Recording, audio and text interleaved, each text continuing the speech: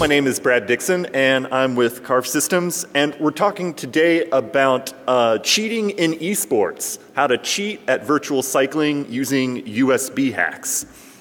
So, yeah, I'm really talking about bicycling, and you might not think about bicycles as having a lot of technology in them, or maybe all the technology is in the manufacturing and materials.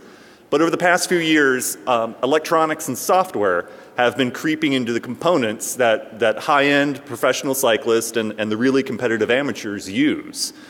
And wherever there's software, we know that there can be hacks. And that's cool. But I was kind of interested, and Mike Zussman is my boss over there, is also interested to say, well, what can we do more to cheat? Because the cheating is really kind of, I'll talk about it, it's like the most fun part of competitive cycling, I think. And just so I don't disappoint anybody, we're not talking about like these eSports. So, you know, there's no great Fortnite hints, no League of Legends hints, and those are cool. What we're talking about is something a little bit different. We're talking about the sweaty eSports. And so these are people who compete in eSports where the performance of their avatar is driven by their physical performance in the real world. They're actually dropping sweat and doing work to win in these competitions or just for exercise. But there's something cool about this. Unlike other eSports, virtual cycling is part of the greater world of cycling. So just a little backstory for you. There's a group called the Union Cycliste Internationale. And the UCI is the federation that governs all cycling competitions, whether it's road biking or mountain biking or BMX, or there's some very odd artistic bicycle competitions that I never knew about, but people do. The UCI sets all the rules for those. And so they work with the International Olympic Committee. The International Olympic Committee last year had a meeting that said, we want to start including eSports in the Olympic program somehow. So everybody came to this forum, including all of the, you know, I'll call them the video game people, like Fortnite, League of Legends, all that stuff, and these weird little cycling people on the side. So the International Olympic Committee had one of these big meetings, you know, lots of food and wine and drinks for a week or something. But out of this, they came out with saying, yes, we really do want to include eSports in future Olympic programs, but there's a catch. And their catch was that they thought that eSports that involve, you know, killing didn't really sit with the vibe of the Olympic movement. They're not so much into that. And so the virtual cycling people are really excited about this because they're looking at it and going, I don't know, there's like Wii bowling and then there's us. And so virtual cycling is gonna, you know, maybe rank on up there. And I'm excited about this because cyclists have the best cheaters. I mean, they're like seriously the best. They're absolutely the best. I mean, Tom Brady should learn from these people. I had to get that in there. Sorry, Tom. So just a little history on here. So the Tour de France got started in 1903. Organized cycling as a competitive sport had only been going on since the mid-1890s. And this guy here, not actually a mime, my buddy Hippolyte here, he was racing in the first Tour de France, really competitive, and he had to drop out. Because he had intestinal duress. But later investigations theorized that this was actually him, he received a spiked bottle of water from the other competitors. And this kind of stuff went on. The guy who made the Tour de France, a little bit of a sadist. In his view, like the perfect Tour de France, which is a 21-day race, 2,200 miles, the perfect Tour de France would have only one finisher. Everybody else would drop out, die, or quit. And you know, he never really reached that goal, thankfully. But the competitors, even in the early days, they would inject their muscles with strychnine just to deaden them so they could take more pain, more suffering, and make it up that hill. But don't worry about Hippolyte. Hippolyte learns really fast. He comes back the next year, and he put together this scheme where he put a cork in his mouth, had a rope, and the rope was connected to a car, and that car would tow him up the hills. And it would have worked, but Hippolyte finished just after the race officials got to the end of the course to set up for the finish, and Hippolyte comes flying in, and they disagreed with that. This guy, Maurice Garin, he kind of like upped the Keystone Cops level here. He had itching powder stuck in his rival's shorts. He sabotaged bikes of his rivals. He actually had a part of the course where he took a train to just skip past all these other riders and picked up from there, then had all of his supporters spread broken glass in front of them. Very creative. And then, you know, in the more modern era, this guy, Jean Robic, he would have this scheme where he'd ride to the top of the hills, and just before the descent, his support crew would hand him new water bottles, and he'd stuff them in his bike. And these water bottles were filled with lead, just to make it go faster down the hill. But the funny thing about this is that at the time, this actually wasn't illegal. You could do this. He was fine. But in the modern era, cheating has continued and has this 100-year history. It's gotten more technical. In 2016, we had a rider that was, and not a competitive rider, just a rider, ejected from a race for actually having a motor in the seat post of the bike. And in 60 Minutes did a program all about this. It's actually quite fascinating if you want to go find that.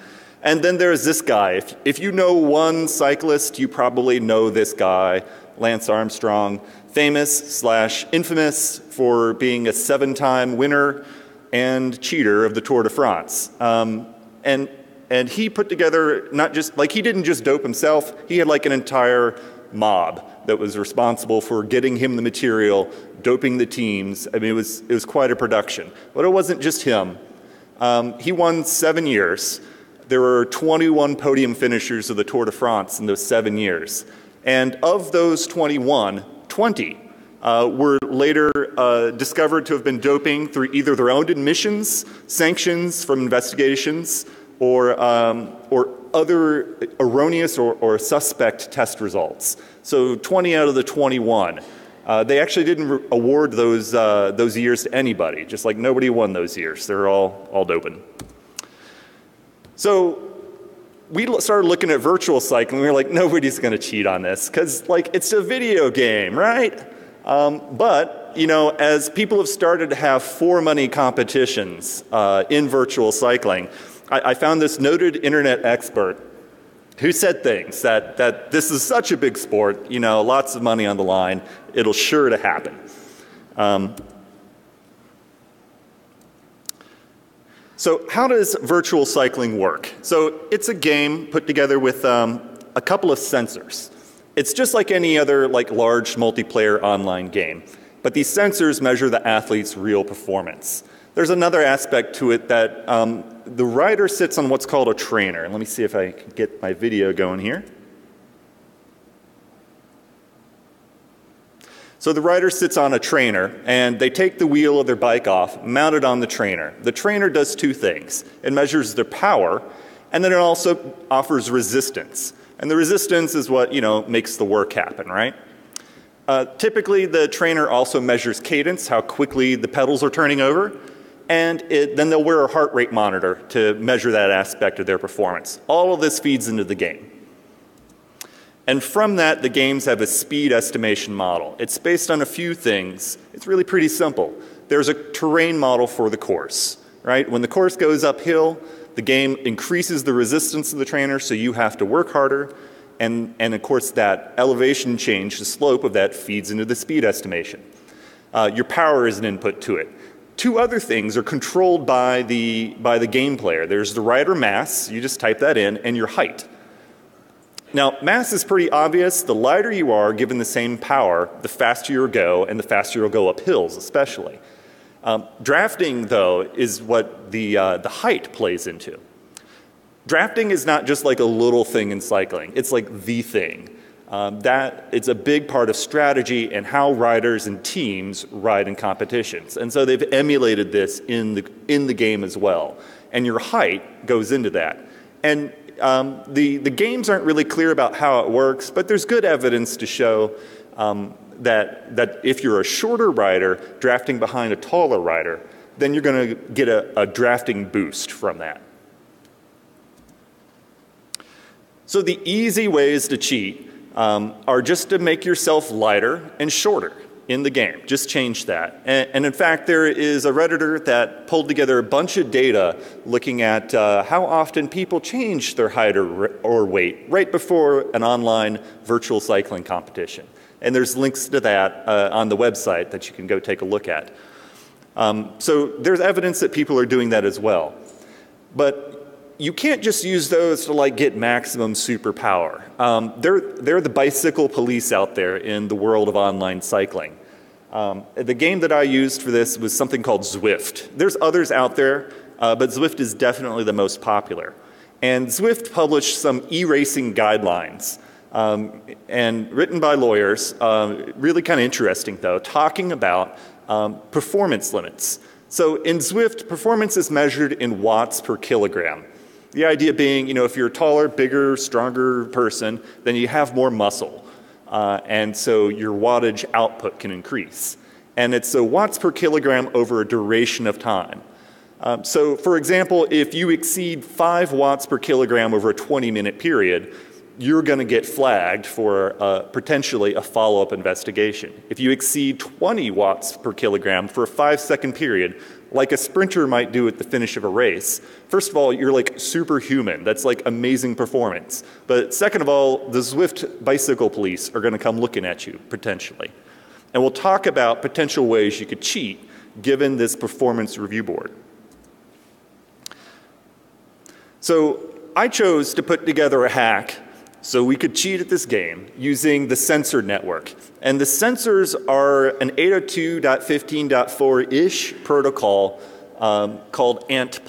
That's the RF link between the sensors and the USB dongle.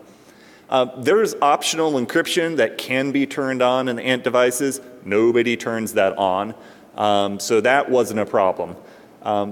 But we wanted to have a way to be able to influence these sensor readings directly. If I can control the sensors, then I can control the game. And so the easiest place to do this was the USB interface between the USB ANT dongle and the PC running the game. And so I built a tool for some commercial work that we were doing, and I wanted to retask this to something fun. And so we picked Zwift on this. And so this tool is called USBQ, and it's put together so you can explore and hack application level protocols that are flowing across USB buses. Now there's a lot of prior work in USB hacking. There's tons of stuff you can go read about.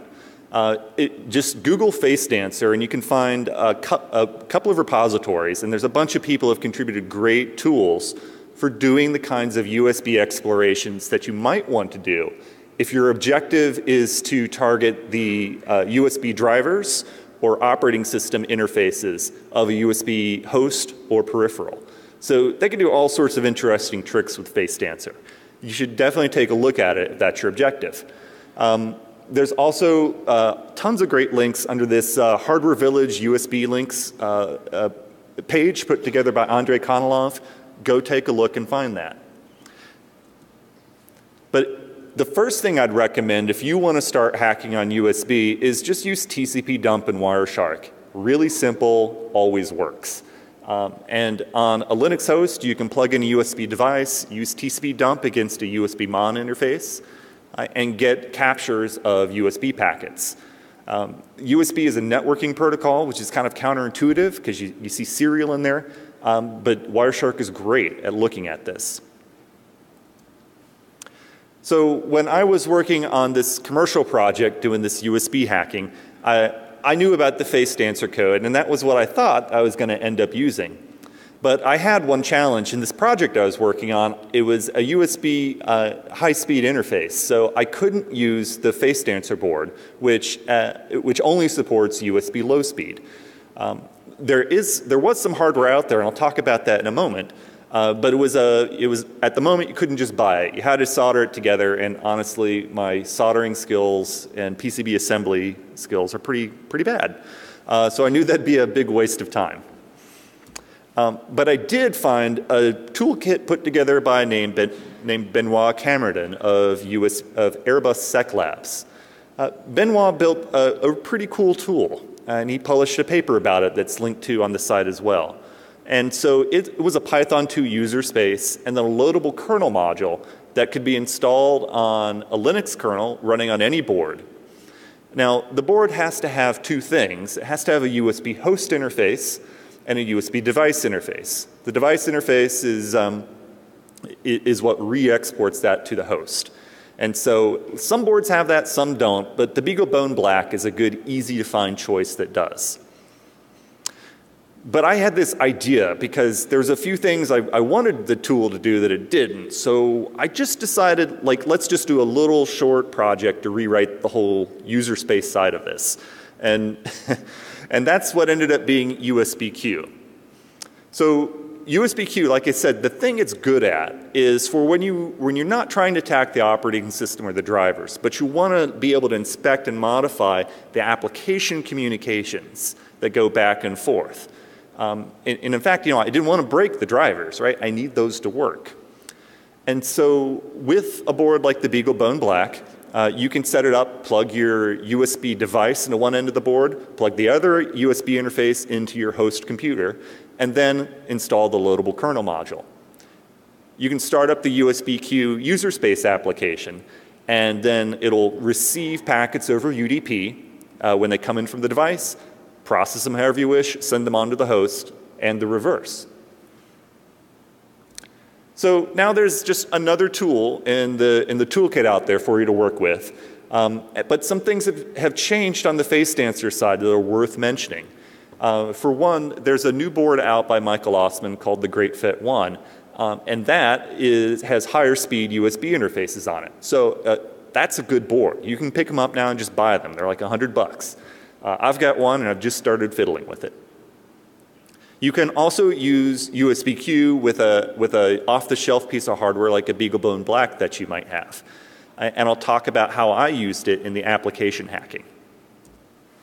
So this is USBQ. It's a command line application. It implements by itself just one command, MITM, man in the middle, and has a set of plugins that go with it. The plugins do various stages of packet manipulation as stuff flows back and forth. Let me walk you through that. USBQ is super simple. It's just got a main loop that goes on continuously. And in that loop, it grabs packets from the device, sends them through the tool and then onto the host, grabs packets from the host, sends them to the device, and then has a tick to let plugins do work. For each packet processing stage, the orange boxes, it's a really simple set of hooks that are called. I'm using a plugin framework I'll talk about next, but you can provide your own hook implementations.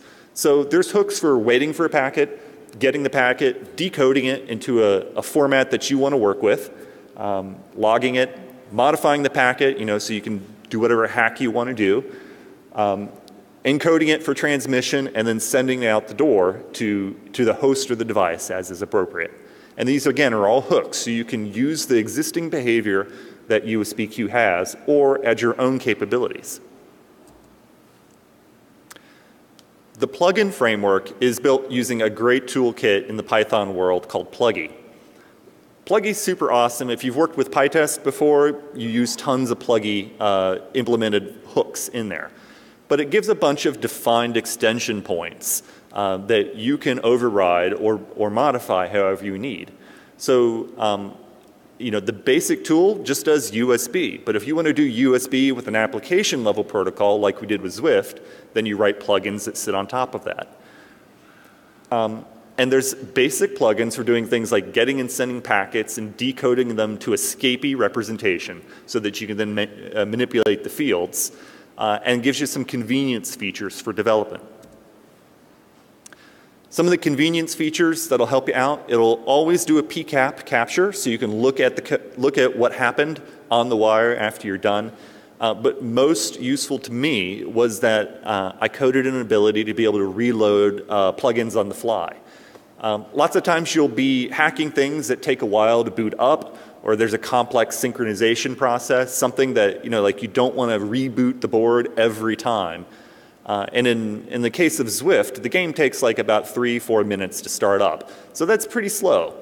And so I can start up the game, have it running, and then load the plugins that introduce the hacks, change stuff, unload them, reload them again, and do all of that through a pretty convenient interface. There's IPython console support too, so you can just reach in there and manipulate packets on the fly.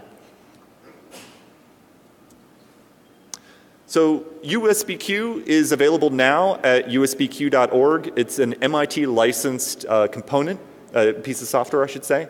I've got some planned work that I want to do with it. First of all, it's dependent now on this loadable kernel module, which is GPL v2 licensed. That module's good, but it's not part of the mainline kernel. And so I'd like to work on USBQ so that it can use a native feature called USB IP that's in most Linux kernels. USB IP support is so that the kernel can reach out and use a remote USB device over a TCP connection. It's really pretty cool. And that's half of the problem that I need. We need to also implement another mainline kernel feature to be able to then create the emulated USB device on the other interface of the board. So that's something that right now the kernel can't do. I'd like to see that improved. And we've got one working example in an out-of-kernel module, thanks to Benoit. The Great FET 1, as I mentioned, looks like a really great board. I want to start figuring it out and see if I can integrate that with USBQ as well. Looks pretty straightforward. And then on the more important side, I want to start building other types of protocols that ride on top of USB, so that no matter what your hacking project is, you've got a man-in-the-middle tool that knows how to work with that packet format just by installing a new Python module. But back to the cycling part, and more importantly, the cheating part. So, like I said, USBQ is just a generic man-in-the-middle tool, but I wrote another plugin that sits on top of it that I like to call ELANCE, the Elite Automatic eSports Network Cheating Enhancement, for my man Lance. So there's a lot of great features that you get with ELANCE. And how many of you guys ride Zwift? Anybody here? All right?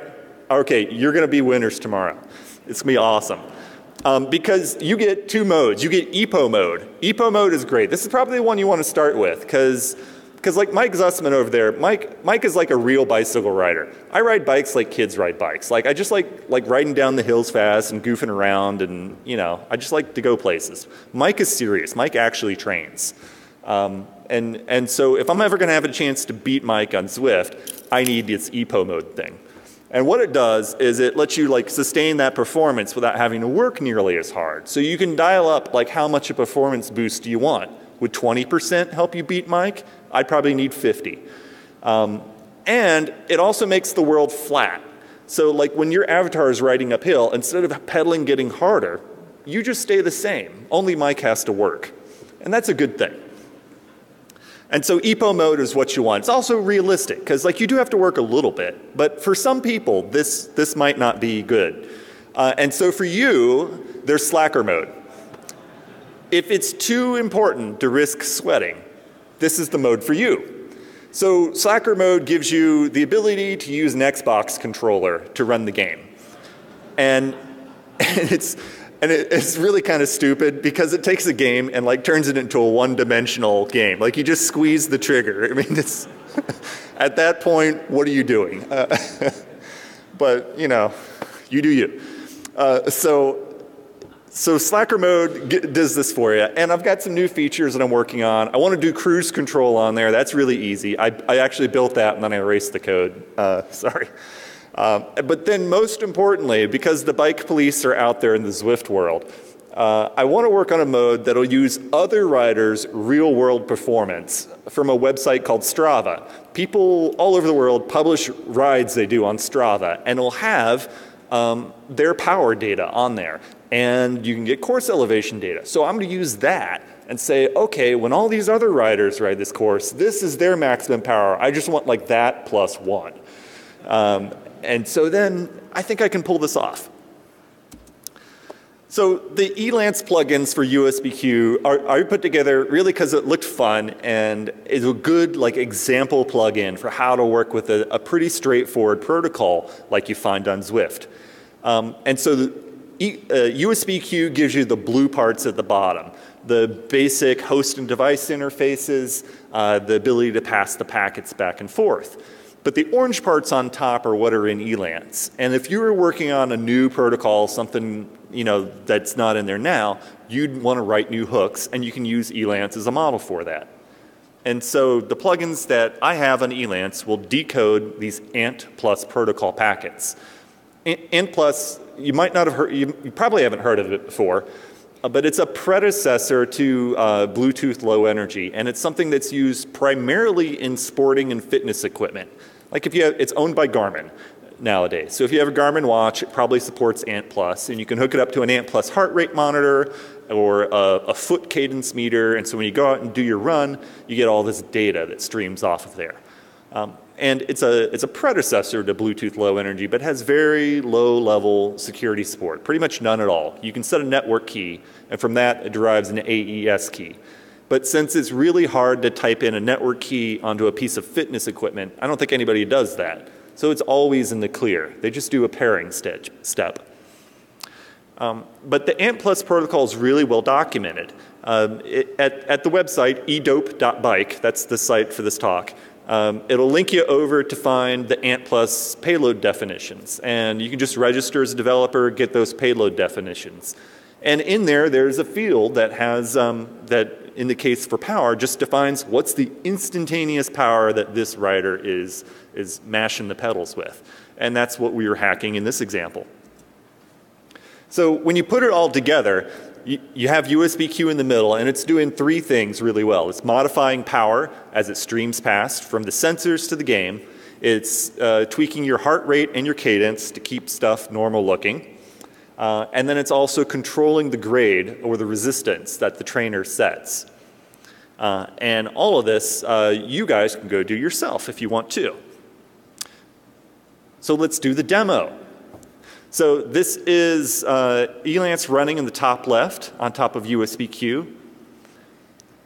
And then I'm going to get it fires up here and connects with the kernel module. And now it's set up so that my device, which I've plugged in, all the packets are running through USBQ, and I'm starting up Zwift. Like I said, Zwift goes a little slow starting up, but the first step that you go through anytime is setting up the sensors. This box over here on the left, that's just a rendition of my Xbox controller. The horizontal band at the top, that's the right trigger on there. So you can see that, that's my throttle input. And we're connecting over ANT plus to the 3 sensors I have for this experiment here. And then we'll get off riding shortly. Now, you may not be familiar with like how many watts you make when you're riding a bicycle. Like, you know, if you're a kid and you're riding a bicycle and you're working really hard, you might be making 100 watts or something. That's kind of what you feel like. When I ride a bicycle, like 187 watts, that's pretty good pace. But now I don't have to be limited by my own physical limitations and disinterest in training, because I can hack stuff. 500 watts is crazy power. For me, that's nutty. Mike probably does that like every day riding home from work. But like, you know, like Homer Simpson said, you know, there's the right way, the wrong way, and the max power way. And so I wanted to see, like, we've got this big 16-bit field. Can we really crank it up? So I took the limits off and, you know, screw the bike police. Let's get this thing going. And so when you crank it up in Zwift, this is crazy power right here. You get achievements, and then you get this one, the 1.21 gigawatts award. But Zwift has some senses in there. The game, like, you go too hard, too fast in certain sections of the course, and they ding you. And they're like, no, something's broken, cheater. Why don't you fix that? And something you may not have seen in there, you get a little dunce cap when you do that. So when your sensors go all wonky like that, your avatar gets a dunce cap, this little orange triangle. And every rider can see that out there. So if you want to pull off this trick with your friends, you got to make sure you set your power limits so you don't get the dunce cap, okay? That's important. But then, you know, we're back to like, this is really about, can we cheat? Could we like really cheat in a competitive event? And we've definitely like proven, if you just want to cheat yourself out of a workout and, you know, drink a beer with your bike on cruise control, yeah, you can do that. That's not a problem. You're just going to have to use sensible limits so you don't get the dunce cap. But cheating in an online race is going to be a little bit harder for you. In Zwift, every day, there's just dozens and dozens of rides that they have. And there's a website where every rider who enrolls in a ride, their performance is recorded on there. So they're winners, right? And like anything where there's a ranking, some people are really super competitive about it. And one point I want to make is that in this research, I took care never to actually compete and finish in a race. Because even if, you know, like, I'm not taking this seriously, but other people do, and it's really important to them, and I don't want to, like, you know, screw somebody who's like actually trying to be a good cyclist. Most people on Zwift are just there for the workout. They're having fun. But I do think it's very plausible to take a mediocre rider like me and stretch him into somebody that's more competitive. But you're going to have to be careful about it. First of all, you're going to have multiple accounts. Not a big challenge. But you're going to have multiple accounts so you can probe the limits of you know, getting the dunce cap, and also in what this in any, you know, anytime the bike police are out there, you want to figure out, well, what are the things that clue them off.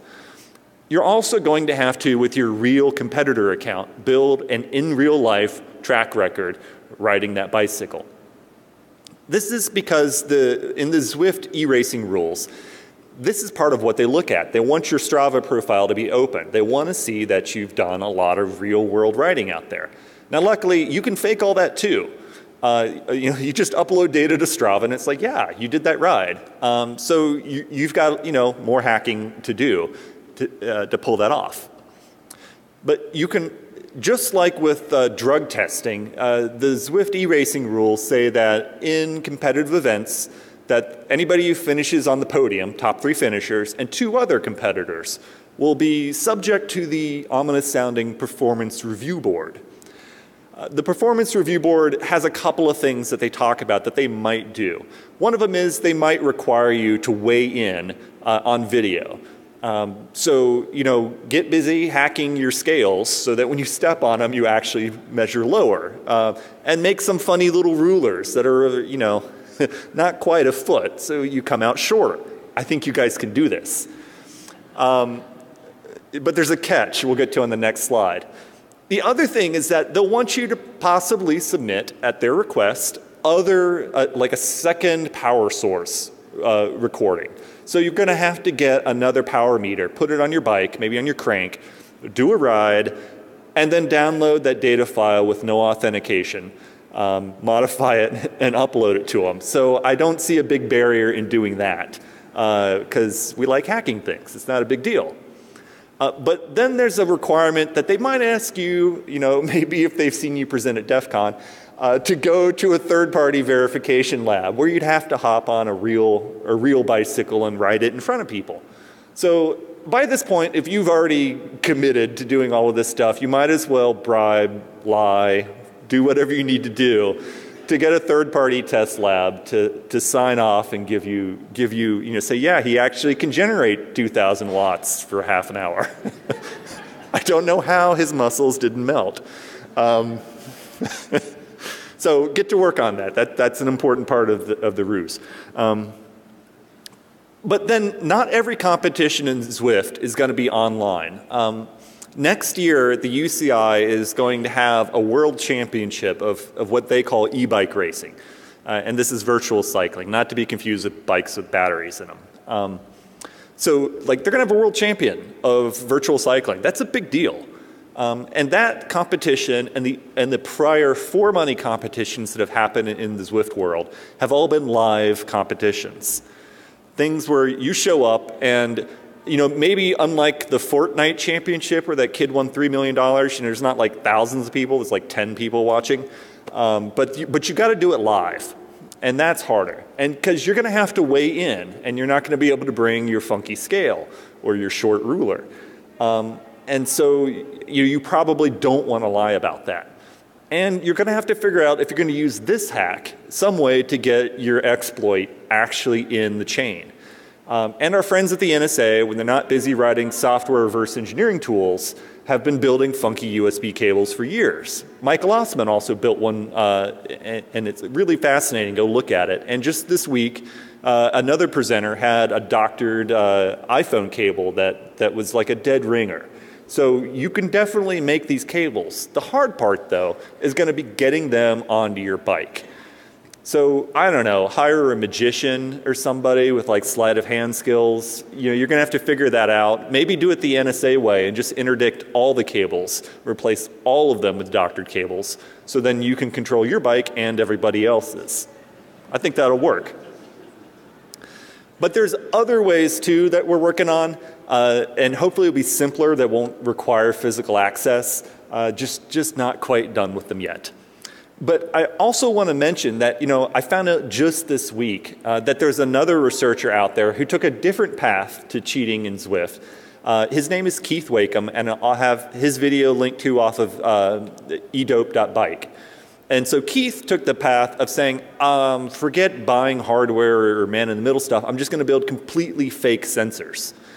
And so he has a complete sensor emulator board that just does away with that, and he can control everything directly. Now that's an interesting approach, and it definitely worked.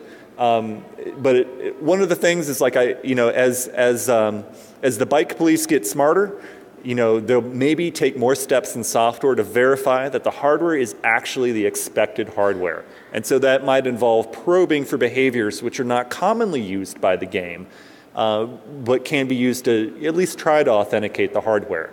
And so if those features aren't emulated, your cheat might be caught. So, you know, two different ways, and there's going to be some more, definitely. So wrapping up, if you want to cheat yourself out of a workout, go ahead. It's totally possible. But this shows like the general challenges that we see in industries when they try to take sensors and software that haven't been designed for secure applications and then shift it to a place where people like care about status and money and fame. Like, what could go wrong? We've seen this movie before. And this situation with Zwift is just one of these things that's happening. And it's not just Zwift. All of the cycling, all of the virtual cycling applications are going to have the same kinds of difficulties because they all depend on the same kinds of sensors. So it's just not a good foundation for security. And the second part is that, well, third on the bullets here, is that there's a lot more electronics and software creeping into cycling. So if those organizations that govern cycling are not already looking at security as part of, you know, software and electronic security as part of their competitive integrity measures, they really need to start doing that, because we really like hacking things. And when people have lots of money on the line, they'll do weird things, you know, when it can make a difference for them. So I hope you enjoyed this little insight into the crazy world of cyclists, their cheats, and I really recommend go find something that's got USB and go start hacking with it. If you want to find all the slides, all the links to the software, I've got a bunch of references you can read as well, so you can go find all these articles and also find all the technical details that you need. All of that's at edope.bike. Thank you very much.